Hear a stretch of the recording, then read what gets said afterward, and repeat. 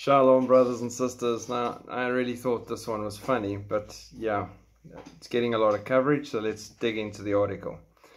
International Criminal Court has issued an arrest warrant for Putin and another over war crimes in Ukraine.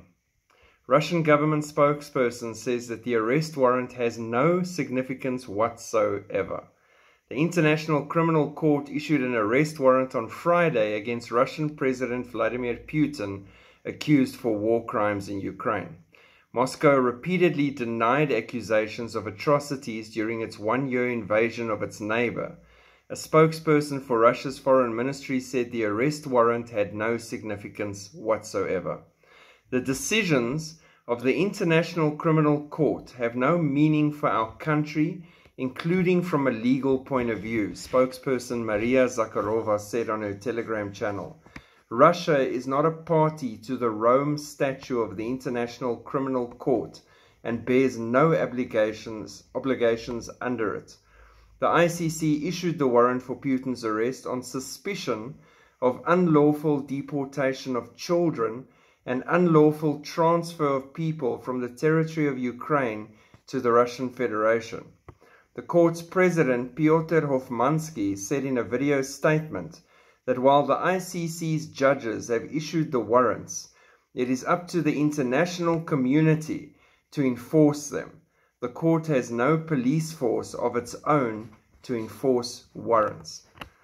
Former Russian President Dmitry Medvedev said on Monday that the ICC's decision to issue an arrest warrant for Russian President Vladimir Putin will have horrible consequences for international law. They decided to try a president of a nuclear power that does not participate in the ICC on the same grounds as the United States and other countries, Medvedev wrote. The consequences for international law will be monstrous. So I don't know if they were expecting Putin to go, oh no, I can't travel, oh my word, that taxi driver looks like he wants to arrest me. No. Putin could care less. And Putin's going to be around long after a lot of these people won't be anymore.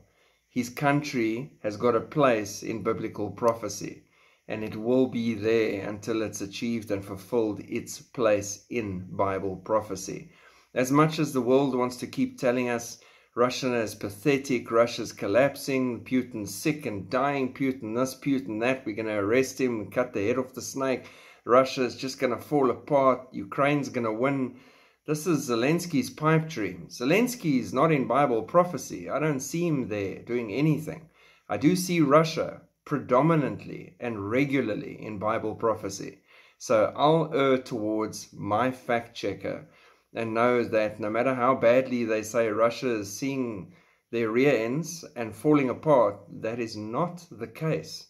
And we're being sold a story while this creature rises, this bear, to achieve its purpose in Bible prophecy as we now speed like a bullet train towards that target that is coming up.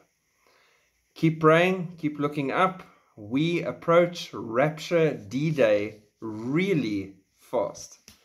So, regardless of ICC arrest warrants. Shalom.